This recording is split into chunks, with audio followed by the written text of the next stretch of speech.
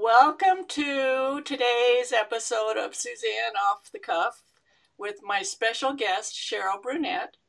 And I'm very excited to have her here with me today because she's one of the people that I rely on to get accurate information, not only from her book, which I'll show you in a few minutes, but from her videos. And it's been so fun actually talking with her. I just love it. So the way I found out about Cheryl to begin with was when I was working on the Master Hand Knitting program and I was trying to learn more about sweater construction. And I didn't want to learn how to read a pattern. I wanted to learn how do I make a sweater from scratch, my own sweater from scratch. And so I did a lot of research on that, and her book, Sweater 101, was one of the references that I used. And I actually really like this book because she breaks it down into a very doable system. And when you're first trying to learn how to knit a sweater from scratch, it's kind of like jumping into the ocean. You feel like there's just so much out there that you don't know where to begin. And she breaks it down into a very doable system of creating a sweater from scratch. So that was my first introduction to her. And then later on, I started seeing some of her YouTube videos. And her manner of teaching is really nice. I like it. She's very calm. And when you listen to her and watch her videos, she exudes into the viewer, the confidence that they can execute that. She's very calm and she does it slow enough that you can see it. And there's not a lot of chit-chatting stuff going on, when I'm looking for a technique, I want to go and watch a video. I want to see the person do that technique and explain to me why and wherefore about that technique. And she does that.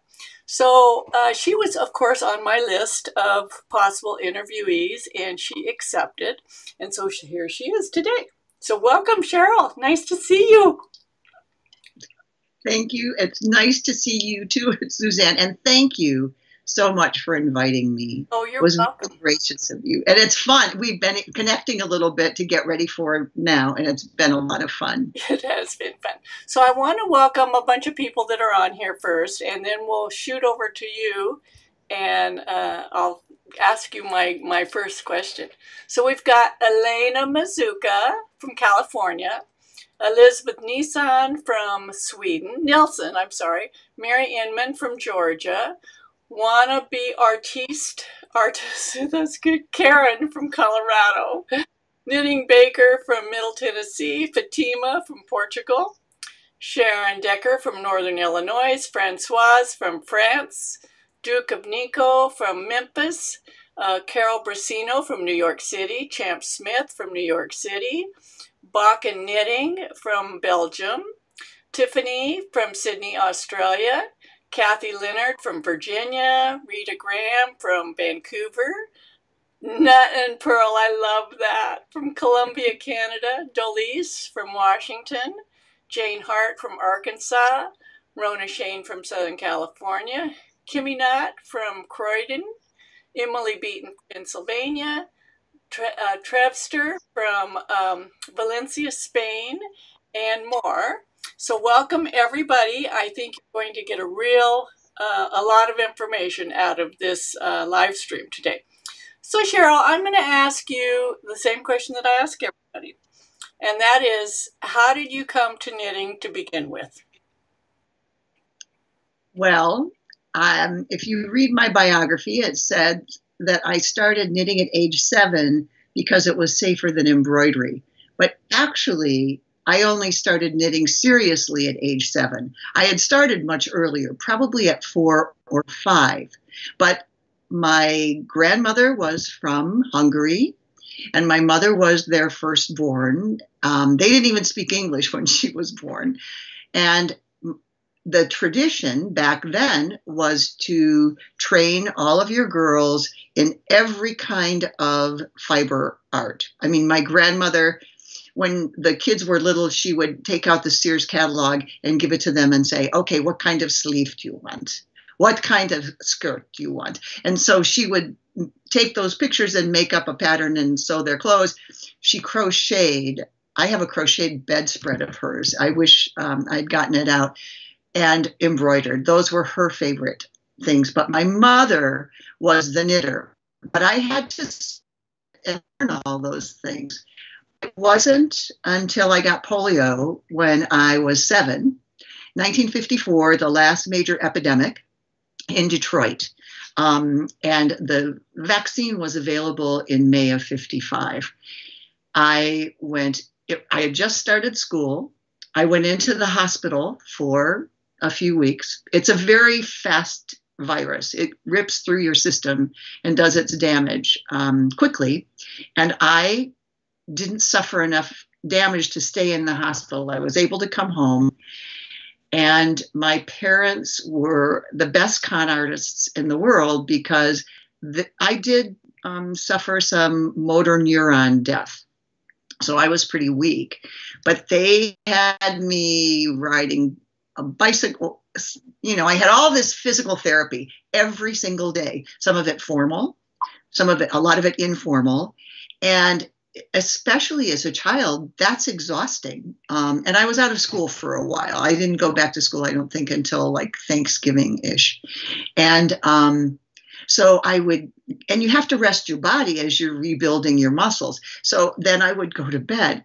So my biography says that it was safer than embroidery. Well, sometimes I would fall asleep. And so if I dropped an embroidery needle, it was a lot more dangerous than if I just dropped knitting needles. And my mother was an absolute expert knitter. So I learned both to knit really well and to read really well, because my best friend's dad was a fire inspector for the city of Detroit. And back then, they used to, if you didn't sell a magazine or a comic book, you ripped off the top and you sent it back to the publisher and you got credit for it. So he would go around to these newsstands and collect all these coverless comic books. So I had a stack of comic books that thick. And when you have the pictures and the words, then you can learn a lot of words. Plus my mom was there. And so that's how I started. And I really haven't stopped much since. By the time I was in high school, there was a girl in our school who wanted Angora sweaters, and 3 of them. They were pastel pink, pastel blue, and white. And so I knit those for pay. I was about 14 when that was my first paying gig. And I was telling this story of years ago when I knit those sweaters. Angora back then and even now, things fly all over. And so I was teaching a class back when I had my knitting school in our Victorian house over there, or my son's family's Victorian house. And it was a Sunday afternoon. We were in the parlor. The sun was coming in. You could see the dust motes. And one of the women had some Angora. We were learning two-fisted Fair Isle. And you could see these little pieces of Angora floating around. And so I said, oh, yeah, when I was a kid, I had to knit these 3 Angora sweaters, and I knit them in a pillowcase. At which point, one of the women looked absolutely stricken. She stopped knitting and looked up, and she said, did you cut holes for your eyes? She thought that I was in the pillowcase and not the sweater. Vision of what came up. So I was 15, and then I went off to, as any teacher will tell you, if you have someone sitting next to you one-on-one and you run into a problem and that person can get you past that problem right there, right then, you can advance to mastery so much faster than any other time. And so I knit. It was not popular when I was in high school, which was the early 1960s, to knit. But I knit like crazy, and I was in plays, and I never really had the lead part. So I would be sitting in the auditorium a lot, and I knit stockings. That's the other thing. I was raised just outside of Detroit. And so I knit the kinds of stockings out of wool that you use with garter belts. That was to keep my legs warm Right, right. because we couldn't wear pants to school. And I wore leggings because of the polio all the way through middle school, and I was not going to wear leggings to walk to high school. So these stockings really helped. So I taught friends. A couple of friends asked if they could learn. So I did that. And then I went off to college, and I even knit sometimes when I was in college, and then moved to Germany after I graduated, and did a little bit of teaching here. And then my first husband was in the Army because it was 1968 that we graduated from college. So everyone was being drafted, and we were very fortunate and lived in a tiny little village on the French border. We were the only Americans there out of 600 people. And so then I got to play with German yarns, and of course I knit over there. I also taught at the Department of Defense school there, the middle school. Then we came back to the States, went to Korea. That was like one of the few places in my life I didn't knit, because I only lived there 8 months, and I lived by myself in an apartment in Seoul, and just at the time it was a third world country. So just adjusting to that. And again, I taught in the middle school in downtown, or at the base in Seoul. So I knit off and on, but it wasn't until I moved out west 40 years ago, and I met a man out here whom I married, and at 35, I finally had my first child. I never knew that I wanted a child, but when it hit, I wanted him. And I wanted to stay close to him and home while he was growing up. He was born in 82. In January of 1984, my mother, who had moved to Florida, died.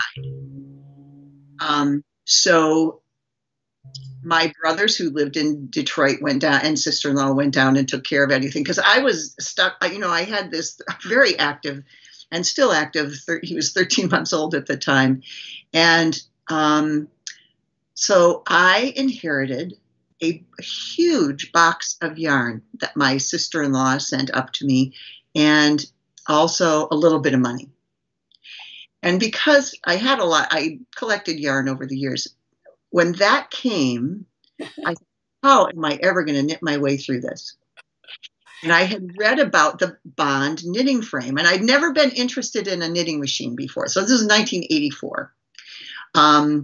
And I took the money and I bought myself one, because you could use hand knitting yarns. Right. Thought that's great. But when you have the kind of active kid I had, it sat in the box. It sat in the box for at least 2 months, until a friend came over and said, "Have you opened that thing yet?" And I said, "No." She said, "I'm taking him to the beach." Thank you. You've got 2 hours. Go ahead and do it. So I opened it up and I started playing with it. And even though, I was a high school English teacher, that's really my profession, sort of. My aptitude in high school was for mechanical engineering. And when I started to play with that machine, and I ran it across with some worsted weight yarn, and suddenly I had these rows of knitting, I became absolutely fascinated. So because I was such a highly skilled and experienced hand knitter, I did lace, I did intarsia. I had done everything. When you're making lace long stockings that come up to your garter belt, and another pair, they were cables all the way around, and how I made them is, instead of increasing, I just increased the needle size all the way up. So, and these weren't from patterns; they were just from sock patterns, and then I designed them so they would go all the way up my thighs. So I started experimenting with techniques that I could do by hand, but to do them on the machine by hand manipulating. And then there was a little educational, just a pamphlet. And the woman who published it was in Portland, Oregon. So I started sending her hints. Look, you can do this, or you can do that. This is how you can modify it. And I was just having a ball with the modifications of C-clamps and sticks and, silly things, but they worked.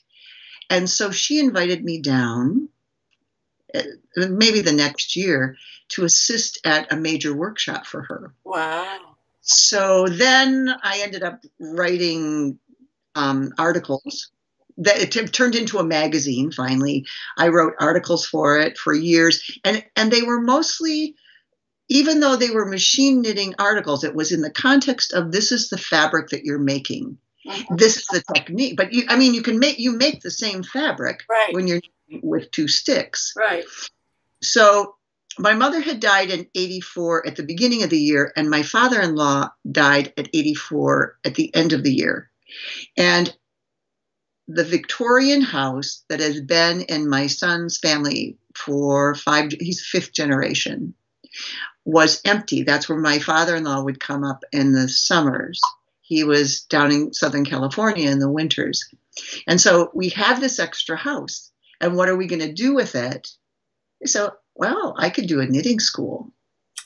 So I started, actually, at first it was an artisan center. A friend of mine was a great toll painter. So she and I opened the Maristone Artisan Center together. But that only went on for a couple of seasons. And then I had a knitting school there. And because my articles had been published all over the country, and the machine was quite popular at that time, the Bond, it was the original, and it was well made. I had, my exchange for for writing the articles was that they would advertise, because they didn't have a budget to pay me, they advertised my school for me.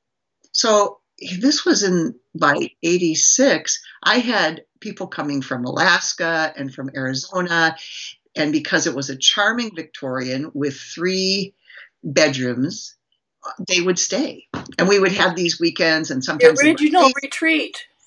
Yes, it was really fun and wonderful. And there was a group in Seattle where there was a teacher over there and a yarn shop owner, and they would come over. And I mean, it was a really fun thing for me. Meanwhile, I had also started working at the local yarn shop, my beloved Dinah and her wonderful local yarn shop, 1 day a week. And I got to have the bond there so that I could sell the bonds, and then I could also help people.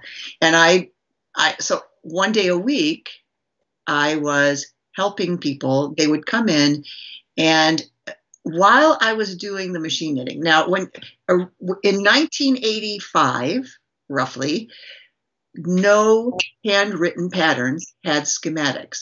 Right. That I remember. None. They were just these long columns of symbols and words. However, the machine world did things with schematics, because you are going so fast, you can't stop and read every single line. All you are doing is making this chunk of fabric. There, that's a sweater back. And you need to know how many rows, how many stitches. And so that became, I thought, why can't we do this with hand knit sweaters? This makes sense. And meanwhile, at the yarn shop, people were coming in with problems with sweaters. People were making a lot of sweaters back then. They couldn't, quote unquote, get the gauge. And so I would say, okay, go home, make a good size gauge swatch. It had to be at least 6 inches wide and, at least 4 to 6 inches tall, and bring it back. I showed them how to measure it. And then I drew little pictures for them as to how many stitches to cast on. And I did that because that's partly how my brain works, that I'm a visual.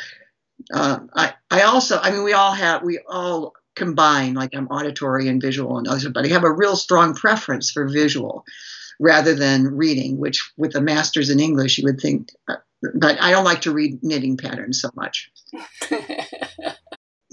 Well, I can, but they were not that much fun. And especially another thing I did in this, like in the early 80s, was I was a freelance book editor. So it's almost impossible not to make mistakes every time you go back. And that was back in the days where, we cut and paste with scissors and tape. Right. So every time you had to make a correction, the guy who did the linotype would make another mistake and you'd have to fix it. So there were so many errors and patterns that by making it visual, you bypass those. Right. Right. You can't lie with the 12 inches wide.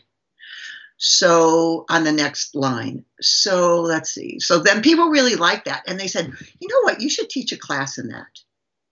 So I made a class in that at my little knitting school, which I didn't do a whole lot of, mostly I just worked a couple days a week. And we had cows and a kid that ran all over the place. And, we eventually homeschooled him and alternatively schooled him. So it was pretty family intense. So I taught the class. And so if you're going to write a book, this is anybody who wants to write a book, I'm going to make this recommendation. If you want it to be something that's a technique book that's lasting and that is really becomes a classic, make sure that you teach it in person first. Several times. Multiple times. Yes. Because what that will do is it will tell you the questions that people need to have answered. They will guide you to all the holes that you've missed because you have all this information in your head and it's very difficult to translate that into beginner's mind. Mm-hmm. So I was doing all these videos or all these classes on the machine and all these people. Somebody said, actually, it was my ex-husband's husband or cousin who was a video producer for a television program station in San Francisco when he was up. And he said, what you do is really videographic. You should make videos of this. And I went, well, that's a good idea. Because I had studied radio and television production at the University of Michigan in 66, 67. And there were like 2 classes total back in those days. That was not a very popular thing, but speech is my minor. Speech and performance is my minor. So that was interesting to me. So I knew how to do it. I knew how to storyboard. So I hired a professional producer, this was 1987. I paid him $10,000. My husband had inherited that. I did not have the $10,000, but we were investing in ourselves. We each took $10,000 to make a business after the stock market dumped in October of 87. And we shot, and he came over once. I went over to visit him once. They knew nothing about machine knitting. So every single shot where their camera was supposed to be, I drew a little sketch of with the script next to it. And we shot I think it's over 3 hours. Yeah, well over 3 hours of finished program in one day. Wow. Yeah, I don't even know. I certainly couldn't do that now. But first of all, I was very familiar with it because I taught it so many times in person. And so you were focused. Yes. And I scripted it and read it into a cassette player. And everywhere I went, I would play that script so that I could learn it. That's how that one worked for me. And that was back in the days where it was linear editing. It was not nonlinear. Well, nowadays you can take a chunk from here and stick it over there. This had to be edited right from the beginning all the way through. They edited a lot of it in the anteroom to one of the bedrooms, and it was like he edited in situ in the tape as it went along because it was a 2-camera shoot, and so then I had those made into cassettes and sold those around the United States at the time. Do you remember Lee Ward's? Yes, yes. Lee Ward's had like 100 and some stores. Mm-hmm. They were one of my first dealers. Mm-hmm. So I would have drop shipped 100 tapes of each program at a time. Then we made PAL Masters, and they were sold throughout the UK and Canada. We went up to Canada and talked to Bon Canada lady. So those now are up on YouTube. It's the oldest footage of knitting on YouTube. Then some producers, the same guys who were involved in the first production, came to me a couple years later and said, "Hey, let's do a program together," because they saw that I was selling all these videos. I didn't tell you this part. The producer tried to talk me out of doing the videos because he said, "Oh, Nobody no." would be interested. Yeah. Right. No. Oh, and there was this one woman who was our stockbroker, which and when I mentioned it to her, when I took the $10,000 out, You thought you were an idiot. well, what she said, no, it was worse. It was, "I can't think of anything more boring than watching someone knit for an hour." Shall I say that she was not our stockbroker for long? So I just thought, my goodness, that's something.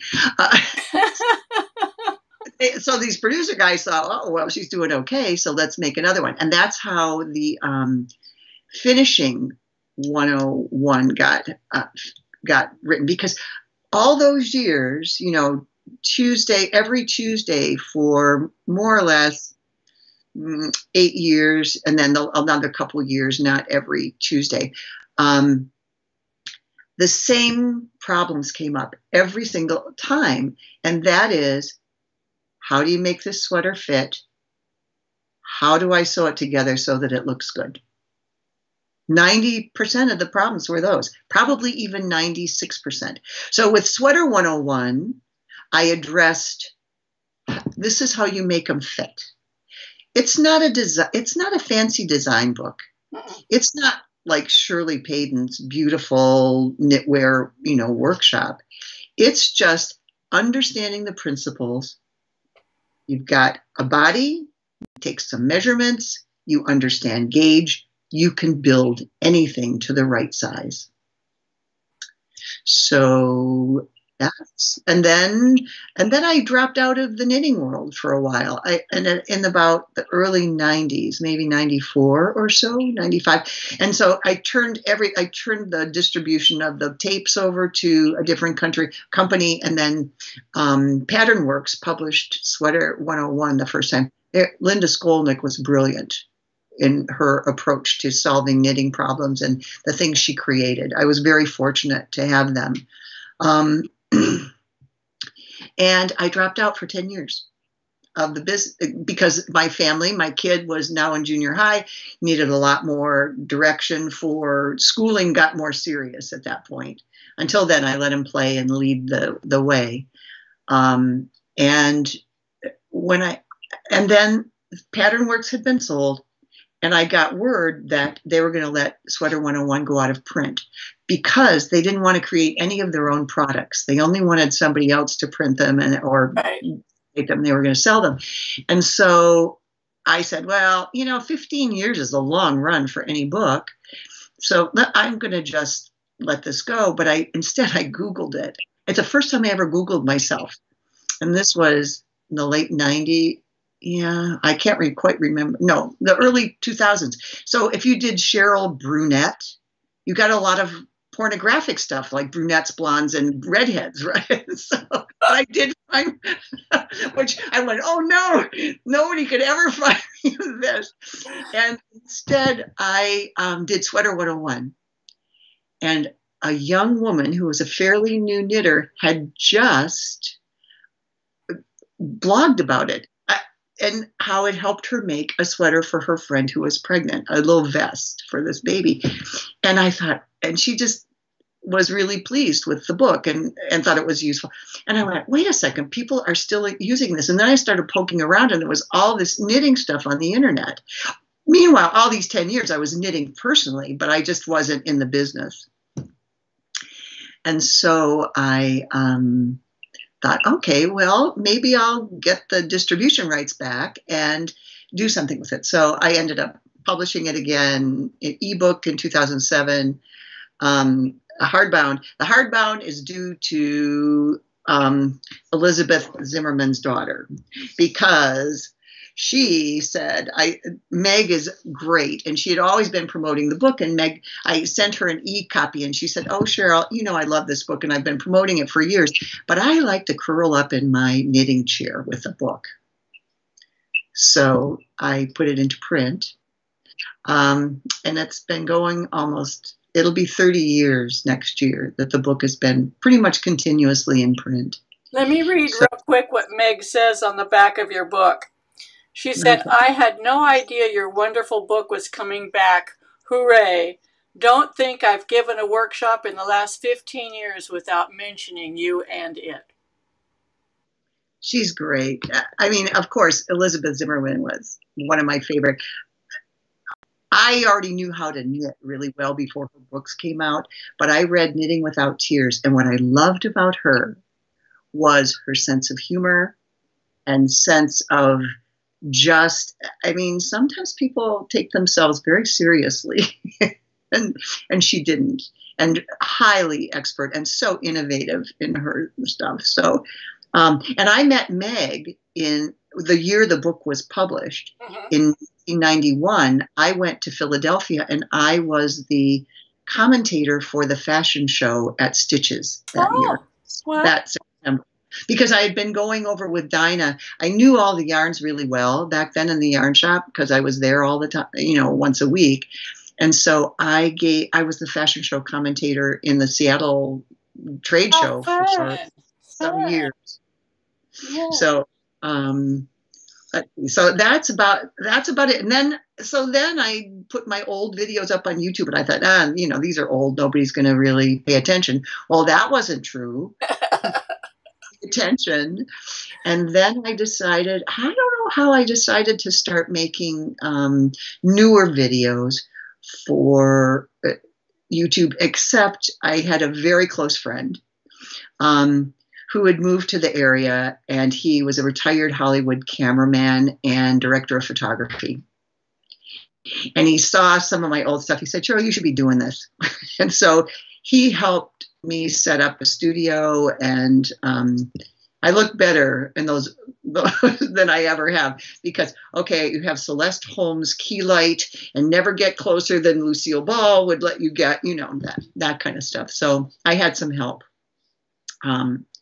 to get started. He moved back to California some years ago to be closer to family, because his health was getting more fragile. So, in all of this, what do you think is the most important thing? And this is a silly question, but what is the most important thing to have a successful outcome? And that is gauge. And you and I were talking about that before we went live today, about the history of the gauge swatch and how it came about, and how did they decide 4 inches, and all that kind of stuff. Right, and how desperately misunderstood it is. How I really think we need, as an industry, to change how we write patterns, to talk about gauge differently, because, how it came to, I've always known that it was a problem, and I always taught. Anybody who's been in a class with me personally understands gauge, makes a good size gauge swatch, can measure it, can cast a sweater with Sweater 101. They can, make what they need. But people are so resistant. It's like a joke on the internet. That's what it is in these different knitting groups. Who does a gauge swatch? I never do a gauge swatch. So 10 years ago, I went to Mackinac City, Michigan to do a weekend retreat for Cynthia. And usually I just would teach like a Sweater 101, but she wanted a product so that they would leave, after they come on Friday evening and leave on Sunday afternoon. So she said, I want them to be able to leave with something. So this is like a current issue, but I made this little guy sweater, and I think it was about a size 3 or 2, and she had a particular yarn that she wanted. It was a knit two, what is that? Knit two crochet one. Anyway, it was a kind of long stripe color yarn. And somebody made Fimo buttons. She had maybe 5 colorways of it, and everybody chose a kit that they wanted to make this little sweater out of by the color, and that was part of what they received the first night they got there. So the first night, the introduction, and this is your assignment for tomorrow morning. You go back to your room and you need to make a gauge swatch this big one. And in the morning, we're going to have breakfast and then measure those. So 25 women, one of whom was new. The other 24 were very highly skilled and very, very experienced, like 20, 30 years. Beautiful lace, beautiful cable, just wonderful work, exquisite handwork. Every single one of them brought something that didn't fit them, that we went over on Saturday night. That was what our Saturday night was. But the next one, I measured them. I gave them I told them how to fill in their pattern. And so at the end of the first day, we just started knitting. By the end of the first day, they were supposed to have finished the back by that night. And the next morning, 3 women who had roomed together for years, lived close together, they all had different gauges, and they were, even though highly experienced, totally astonished that all their backs came out the same size.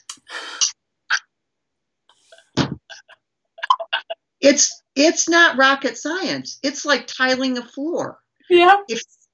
If you have a kitchen floor, you measure the size of the floor, you measure the size of the tiles, you buy enough tile to cover the floor, bada bing, bada bang, you're done. Stitches are the same way. They're just these little building blocks, and you just need to know how many of them you have. So this truly, there were 2 knitting teachers there, all these experienced people, and same yarn, different colors, but all experienced. I think that they had a choice of their needle size. Like it was a worsted weight. It was a super wash worsted weight. So most people, 6, 7, or 8, according to what you liked. We had, with that many experienced knitters, 13 different gauges. And that got me thinking. I thought, and if I hadn't had that large group to do that, I never would have thought to look at it more closely. So now the classes that I have taught more recently that are local, that are just 10 people at a time, Sweater 101, I started to check, to compare people's. I wrote down everybody's gauge as we took it, because they had to come to class with a swatch. And I started to see a pattern. So 2 years ago, I arbitrarily went to the internet and I chose 20 patterns, some by famous knitters, some by novice knitters, all worsted weight. I was looking for the anonymous, the non-brand, and just any worsted weight. Cascade 220 was probably the one I saw most often. And I wrote down what all the gauges. You can look up the pattern, even if it's a pattern that you'd have to pay for. Usually you get the gauge without having, like on Ravelry. And I only took 20. I said, I want to look at this. And so when I had the 20, and I'm not a statistician, so my math could be a little bit off on this, but it certainly is enough to hit you over the head with a 2x4. Out of the 20, these are all the gauges that I got. And the ones that are yellow, that means that I got those were the same gauge recommendations twice. These are 13 different gauges out of 20. But the important thing is, maybe it's not quite 13, it's 13 different shapes of the stitch. And worked on the ratios and printed them out, the shapes looked like this. Everything from this, because we all know they're a rectangle, right? Right. That was another thing almost nobody knew. So that from there to there. Wow. Yes, huge difference. 20 patterns. So out of that, I figured that you had, if you just randomly picked a pattern out of worsted, they would say, okay, you have a 6.25%. It's actually 16 different shapes, I guess. 1/16th of a chance to hit the gauge that the author did. So what do we tell people? We tell them, this is the gauge that you have to get. If you don't, go to a bigger needle size or a little needle size until you get the gauge. You could knit until you're blue in the face with every needle in your arsenal and still not get that gauge. That I have seen so many people think that their knitting is wrong. I mean, as a teacher, our goal is not to frustrate people, it's to facilitate their success. Exactly. And we are not facilitating success by telling people they have to get that same gauge. Right. And the thing is, every pattern, the person writing the pattern gives you their gauge. And each person's gauge is different. No two are going to be exactly the same. So they're expecting you as the knitter to change to this person's gauge, this person's gauge, this person's gauge. When you knit the way you knit, you don't knit the way they knit. I know. And that ratio of the height to the width, that really delivers for me. You know, that makes it, that's like, oh, wow, of course. I mean, I could see different stitch gauges. Usually, now, my experience is that usually people can come up with the right stitch gauge. And that's what I recommend, actually, is get the right stitch gauge and then use your row gauge to adjust the length. You know, you might have to use a little bit of math. Yes. But all of this math, it's not algebra. It's if you can add, subtract, multiply, and divide, you can figure this out, especially if you have a picture. And that will show you. So last summer, before I was rudely interrupted by a heart attack and emergency open heart surgery, but I am glad that the outcome was just fine. Thank you very much. I was doing research on 200 sweater patterns, and I'm tracking who the designers were because I wanted to see, well, from one sweater to another, do the designers, and I chose people that that are really, like, I think Jared Flood's patterns are so well written technically. And so this is actually the data from 200 patterns. I got that far. I haven't finished that whole project yet. And so it goes from a ratio of 0.57 to 0.88, and these ones didn't have any row gauge. So I don't know how we need to rewrite patterns. I mean, certainly just teach people, take a class about gauge. That's really a class that helps you get the connection. And I have had every student who didn't get the connection, if they're in a live class with me, at some point somebody's going to go, oh, geez, that's so simple. So that's kind of what I want to, I'm not sure, I'm going to go forward. I have the energy now and am healed enough to go forward with this project. And I'm not sure the format that I'm going to use, if it's going to be an online class, but I really, if I have one thing left to contribute that would really, I think, help people, that's it. That is, and that probably is where even experience, like you said, the people with the experience were flabbergasted that after you figured out their stitch gauge and their schematic, that their sizes came out correctly, even though they were using different, things. And I teach a class here locally, and I've taught it for a lot of years, and I give everybody, they have to have the exact same needles, the same brand, the same size, and the same yarn. And I teach them how to knit, and then we measure the gauge in stockinette, garter stitch, seed stitch, and a cable and lace. And I put it up on the blackboard. I said, how many stitches to the inch did you get? And I put everybody's down, and they're all different. And they're all using the same needle and the same yarn. The only difference is the knitter. And it just shows that it's a personal thing. It's almost, and that's why your book is so good, is because when you learn that you just need your fabric and you need your schematic, and you make your fabric fit your schematic. And it doesn't matter, your gauge is not so important at that point. It's just a matter that you have the right number of stitches to make it reach the width you want, and the number of rows you need to make it reach the height you want. That's all there is to it. And some shaping, you know? Yeah, I like to frame it as knitting is your tool. It's not your master. And you brought up something that's really important and that irritates the heck out of me. And that's one of the reasons I chose Jared Flood, because he does a very good job on this, that there are so many patterns that will have you make, let's say a cardigan. Cardigans are the perfect example. So you have a cardigan and they knit the band as you go along. And if it's a garter stitch, what happens is the band sucks up and it's too short. And so you tug and you can pull it down. And this business of blocking it out, I don't believe in that.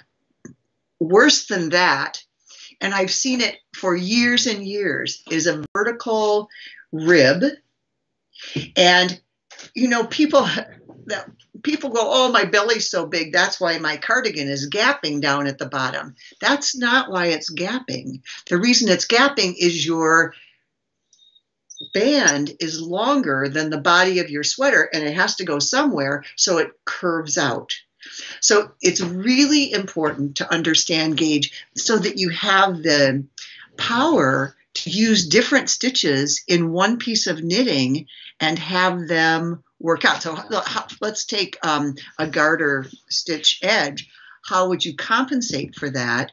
You would add short rows in the band, which is, and I actually calculated it according to, like, you can see when you look at this, there's a wide range, but most everybody falls in about the same center. Between 66% and 73 or 4% is where most people fall for stockinette stitch.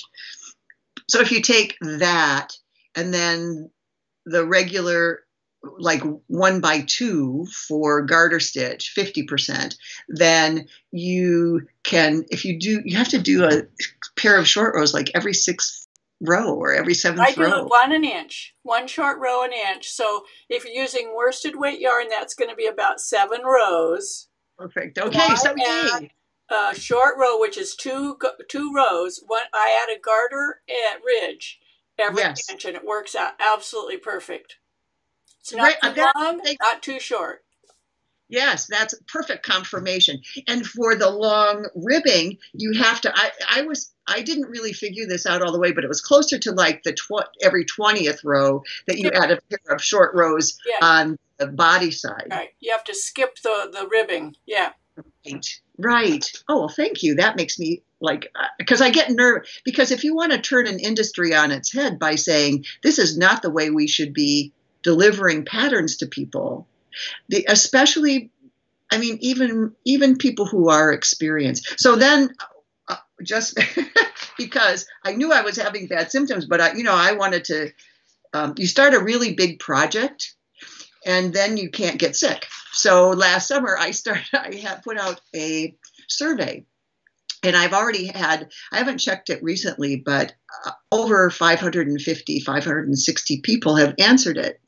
And it's all about their experiences with gauge. And they're wonderful answers. It's really giving me some input because I'm trying to figure out how to, in a big way, facilitate people understanding this, especially if you're going to make sweaters.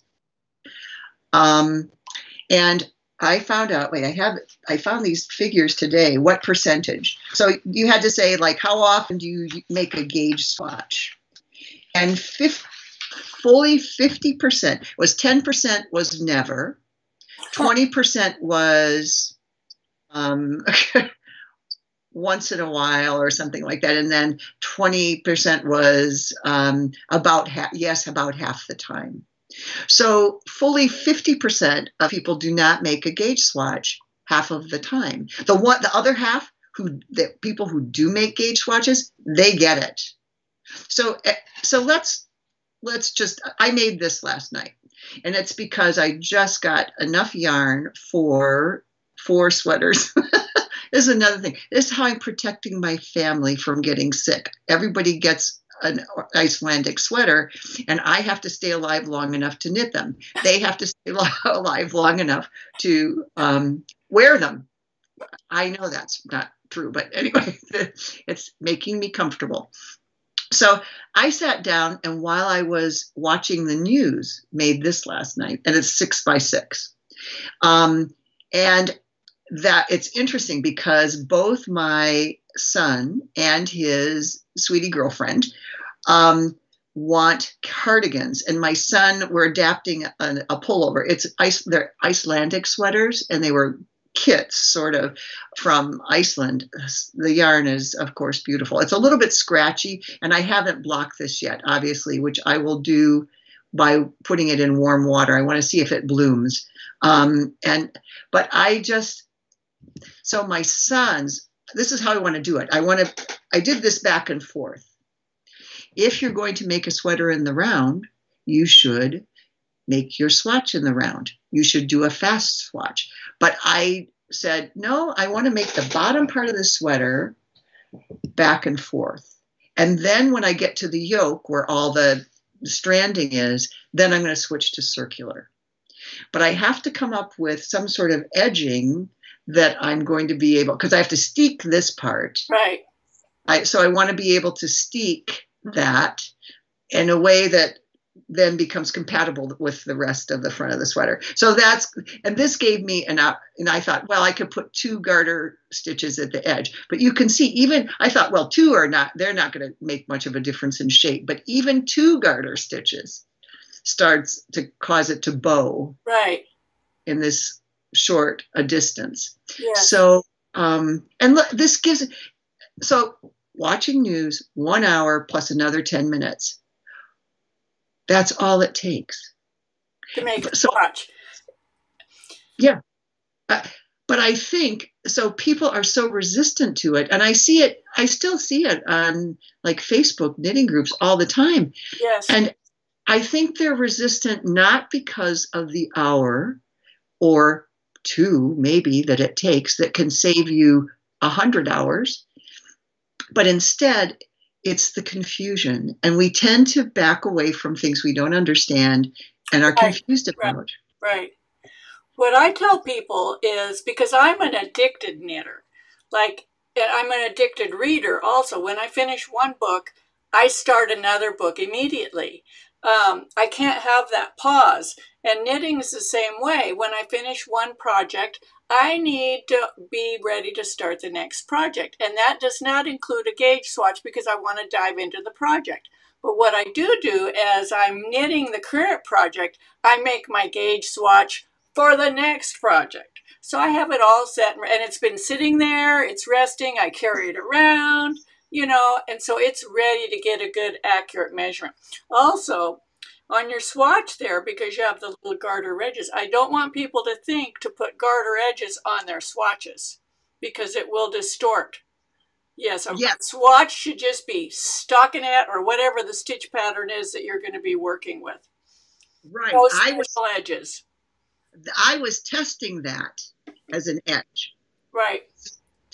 And I don't think it's going to work. Because I would have to then add a couple. I haven't thought it all the way through because I have 2 Afghans in the work. But I have multiple projects that I have going, but I also can't let it get more than, let's say, 3 or 4. I always have one, I just delivered a whole basket of slippers to my son's place, to the old Victorian, because the ceilings are 10 feet. It's not well insulated.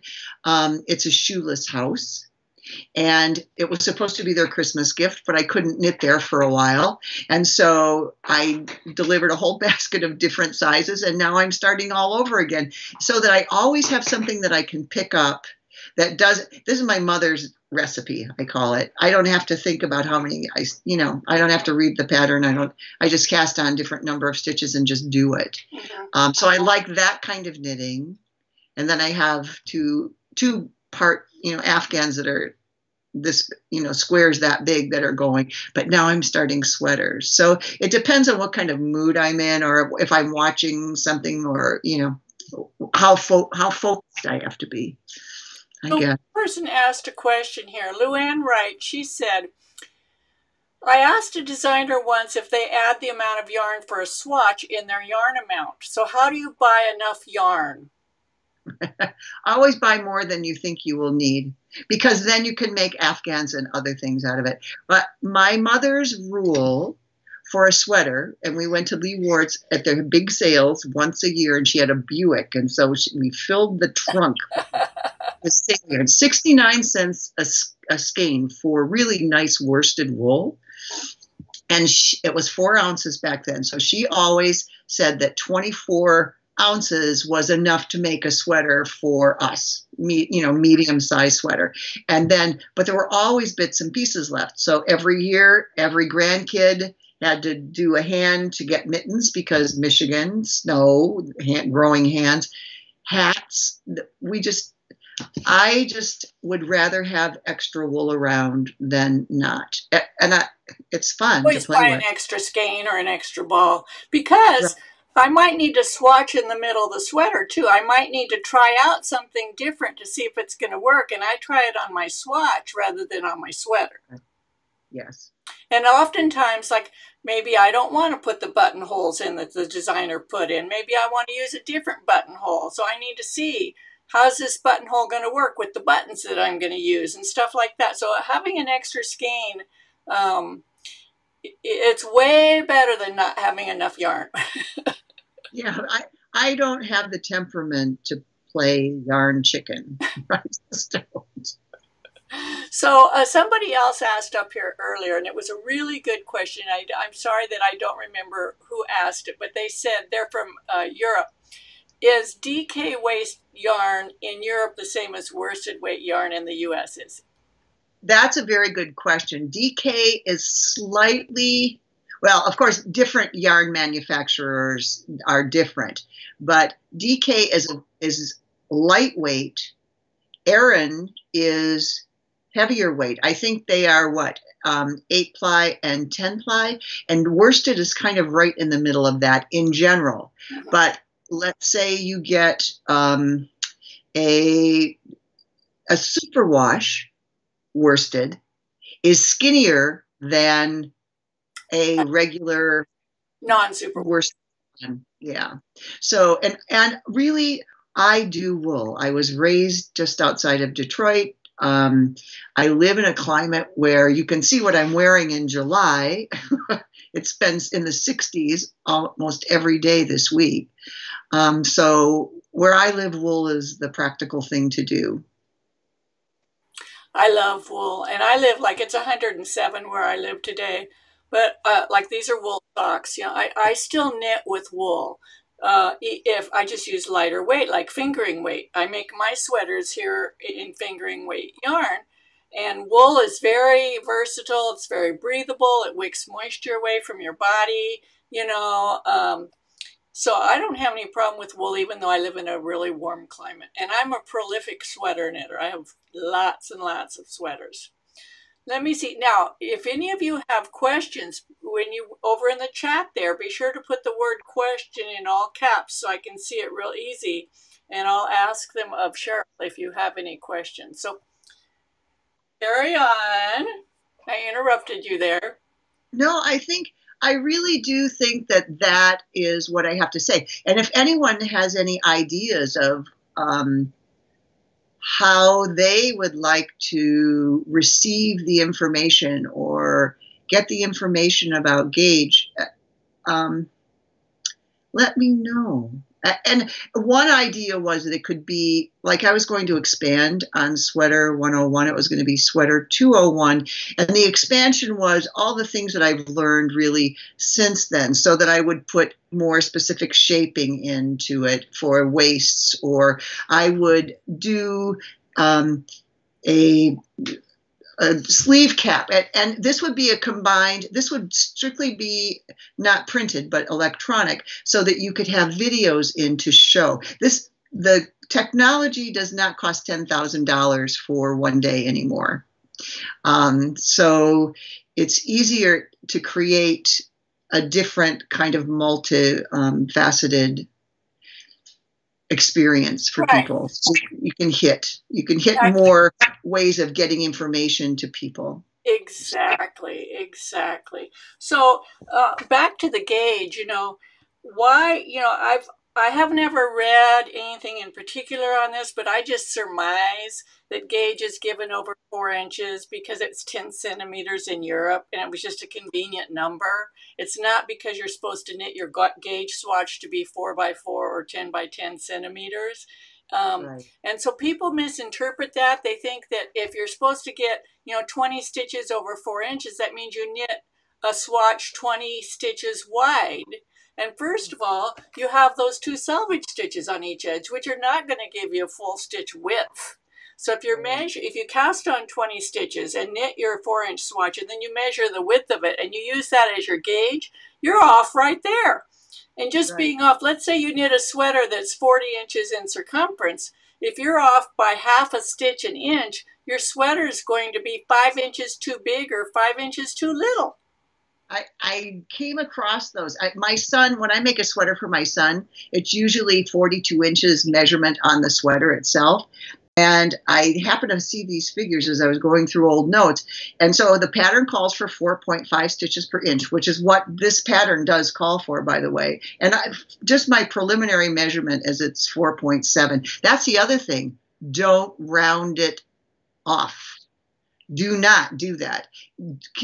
If it's under, I forget the number that I sort of arbitrarily chose, but I think if it's 5, if it's under a certain, if it's 5 and under, you should go to the 100th of a stitch, and if it's over that, then you can go to a 10th of a stitch. But if for example it's 4.5, and that's to get 42 inches, and it's actually 42.25 inches. But if it's 4.75, it's going to take it down to 40 inches. Well, that's no ease then for my son. He likes to type, but not neck beat. And if it's 4.25 stitches instead of 4.5, you're going to get almost 45 inches. I mean, that's a quarter of a stitch. Right, exactly. It's a huge difference. So there's some questions here. Okay. Kat Gore, let me see, let me start up. When I said questions, boy, did they come up with them. I'm going to put them on the screen here. So Adam Lopez said, hi, Adam. Let me move me out of the way. I'm going to take me out of here. Adam said, any new books planned on the future? And you talked about that, maybe the Knitting 201, Sweater 201, or something on gauge. Yes. And then Kim Sechrist said, book availability. So your current book, the Sweater 101, how is it available? It is available. You go to sweater101.com, and I will give your viewers a tip. I am not going to reprint.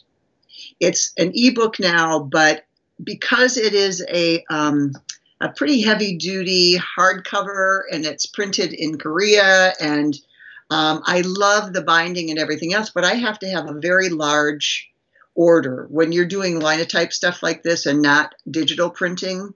So I don't want to print thousands, and I'm down to about 400. At your house? Yeah. Okay, so people order from you directly. They will get one. Because on Amazon, they're used and they're like $100.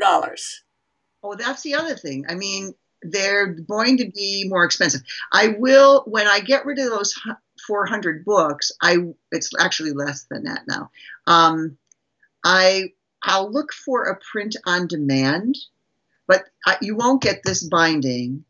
I'm going to look for a spiral binding, but it'll probably be more expensive because you're doing one off, and I'm just done schlepping the books. They're Right, just, right. they're big boxes and they're, People want, if you did something that was printable, they could go down to Kinko's and have it bound, or any right. office supply place and have it bound. It costs like $10. Okay, so Billy E said, this is a good question. I like this one. Can we see Cheryl's knitting style? She must be quick to knit that swatch in 1 hour. No, I'm actually not that fast. If you go to my YouTube channel, you'll be able to see it. Exactly. And a lot of videos on how you knit. Right, but I throw, which is much slower than continental, and I have no desire actually to speed knit. I don't understand that. Because and especially now my hands aren't quite as nimble as they were. So, and my mother was the one. She knit me a sweater in 1 day to go to a dance when I was in high school. But it was the same pattern that we always used, and it was, it didn't have the buttons on it. Yeah. This is Thea Stewart, and this is a great question. Is all this gauge talk just for sweaters or for all items? I follow the recommended gauge on the pattern and then make a swatch. Am I doing this wrong? Oh, well, first of all, get rid of that idea that you're doing it wrong. You're doing it how you're doing it, okay? Now, that depends on you. If you're making a shawl, for example, and it has a certain size, and you miss the gauge by a whole bunch, it might end up so that it's dragging on the floor. I mean, I guess there are limits to what you can do, but in general, I do not worry about the size of the gauge for blankets. Like, did you see this in my old Harrisville tweed that I've had for 35 years that was on cones? I had to wash it because it still had the grease in it. And I finally used it up over the last 2 winters to make this huge Afghan. I love it. It's wool. So, oh, geez, I just talked myself right out of an idea. Where was I? Doing the gauge swatch just for sweaters? I want the fabric that I want. For sweaters, you have to have all the numbers. But for this, for example, this is a kind of a fuzzy wool. I used it doubled, and it's garter stitch. Well, if you make garter stitch too loose, it grows and it grows and it grows. So I knew this was going to be a large Afghan, and I wanted it to hold its shape really well. So when the fabric felt right, that's the gauge that I use. That's just right. The size. What else? Scarves and stuff.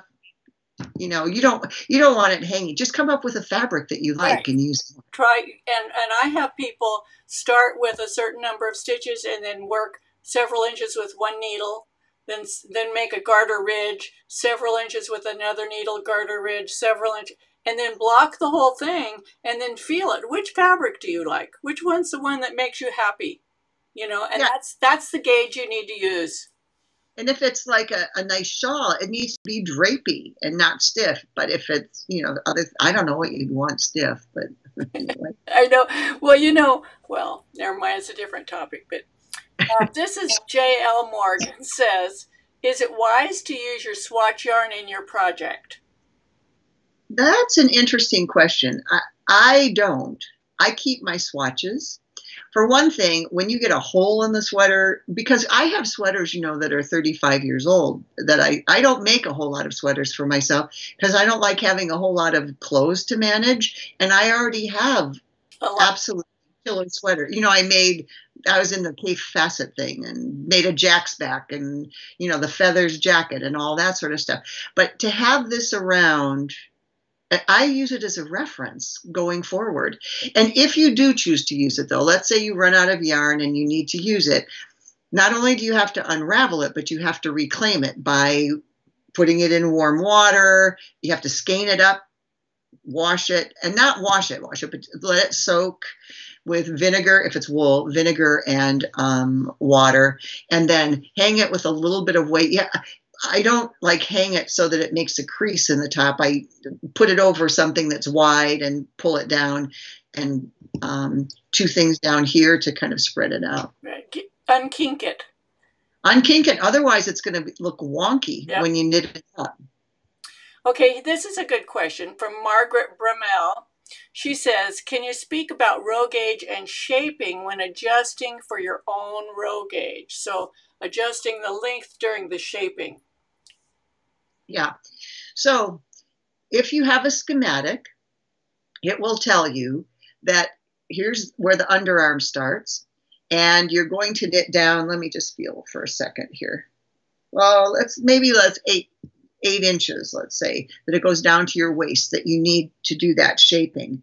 So you take your own row gauge, so you know the number of rows to go all the way down to your waist is narrow, and you evenly space those decreases along those 8 inches. And probably the last, I would put the last decrease at the at your waist, and you can use the more or less right formula. That's what I would do, which is from Sweater 101. Or you can, if you don't have the book, you can just go, okay, I have 8 inches. I need to make 6 decreases. So 8 over 6, that's 1 1/4. Every inch and a quarter, I'm going to do that. You can do it that way too. And it doesn't have to be exactly evenly distributed. It could be like every 6 rows and 8 rows and 6 rows, and so that you're not making them on the wrong side of the fabric. Or you could make them on the wrong side of the fabric if you wanted to. Right. And don't make them at the very edge of the fabric. Right. Exactly. Move at least an inch so that when you put in your seam, it's not going to be all, right, wonky. So Kathy Trykowska wants to know, is Cheryl coming to us from her studio? She is. She is. She loves her studio and is so grateful for it. I live in a place that's less than 350 square feet. So that is by choice. There is no room for all the yarns and all of that stuff other than in the studio. So here's another question. Julie Horner, do you have an online gauge class? I would love to learn the best way to find gauge. I don't, and that might be the next thing in the works. Because that would fit very well with your plans. I think it would, and I had been getting less and less energy over probably the last 5 or 6 years. And now I'm feeling more energy again, but I'm also going to be 73 next month. And so I'm kind of figuring I'm going to be hanging up my professional knitting needles sometime maybe in the next couple of years at least. And so I want to give the best contribution that I can during that time. And that's the one I've been kind of toying with. If I did sort of an evergreen class in gauge, that might, because I can figure that out, because I taught like in public and Department of Defense schools for 11 years, and I never ever used anyone else's curriculum. I developed all my own classes and wrote all my own curricula. So I kind of like that process because it's challenging and you try to do, right. It's the same way, because I do a lot of my teaching on my YouTube videos. And yes. To be quite honest with you, I don't go and watch everyone else's YouTube videos before I make my YouTube videos, because I want it to be my interpretation of the issue, And I have done all the research in the books, and I have knitted it myself, and I have taught it to a lot of people already and seen their questions and where they have issues. And so when I teach it on YouTube, I bring all of that. I don't want to be influenced by other YouTubers. And like we were talking about before we started the live, it's just like doctors who go to medical school. What do you call the person who graduated at the bottom of their class? Doctor. It's the same thing with pattern writers and YouTubers. There's YouTubers on knitting and there's YouTubers on knitting. There's pattern writers and there's pattern writers.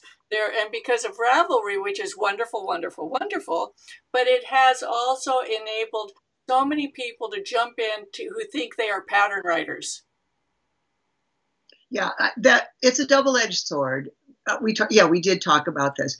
That when I made my first videos, video was not accessible to people. I mean, there was a whole room filled with all the editing equipment and everything, plus 2 big cameras and lights and camera and action. And it was very expensive, and $88. Now people can do it with their telephone. So that barrier has been removed. So the good part of that is really talented people have access to it who would not otherwise have access. Right.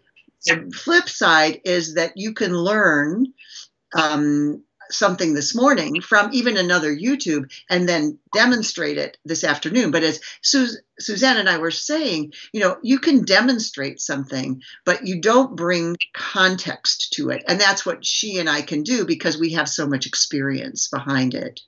And I don't want to do anything that anybody else is doing on YouTube either, because that's not, why duplicate it? Right. I want to show. Shall I show people the hole in that sweater? Yes. Yes. Okay. So my son went to his brother's for Christmas, and it's actually his stepbrother, but we don't. No, his half brother, but we don't say that. My stepsons, but I don't say that either. I call him my son from another mother, and they had gotten a new puppy. It was down in California. And this is a sweater that I made many years ago, probably 30 years ago more, for my brother. And my brother said it was too warm. Yeah, it's a Cowichan. Yes. And so he wanted a vest. So I said, well, if you're not going to use that, then give it back to me. And so he did. And I gave it to my son, and my son has worn the heck out of it. Well, this is what the new puppy did. So that yarn isn't available anymore. But I did get something. I do have some of the beige from my brother's, or the off-white natural from my brother's sweater. And I did find the same company from the same era, but it's not the 5-ply. It's this one. And so it's going to be slightly different color. That I do want to, this is something I want to make a video of, because I have looked every which way. There are multiple ways you can approach this. So this is the kind of thing I want to do, and I have to do it soon.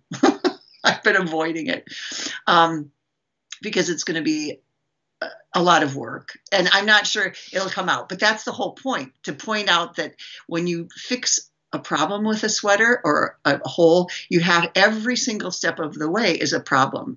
Okay, now what am I going to do here? So that's the kind of stuff I do want to do. And there probably aren't that many people who are going to make videos of something like this. So, well, I'm going to watch that video, let me tell you. Well, we don't know exactly what it's going to look like, but at least he'd be okay with it. He was. Yeah. I will say that my son was devastated. He was just sick. The day before Christmas, and so I said, "Oh, don't worry, I can do that." Which I can, but I was just trying to make him feel good. Well, I'm going to cut this off here. We've been on here for 1 hour and 18 minutes. And wow. I think people have really, really enjoyed this. And I want to thank you so much for being my guest. It has been very, very delightful. So thank you. Yeah. And my pleasure.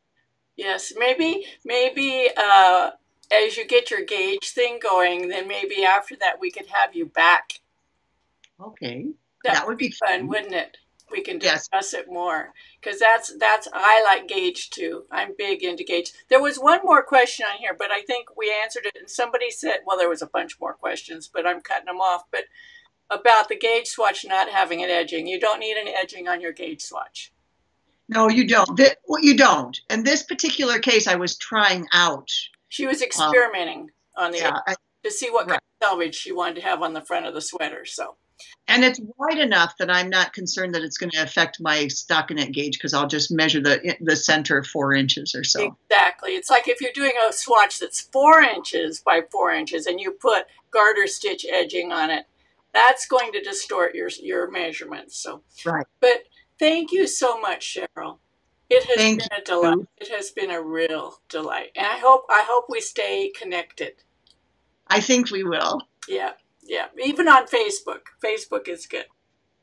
Okay, great. Thanks a lot. Okay, I'm going to let you go. We're going to finish the video. Goodbye, everybody. Happy knitting. Bye.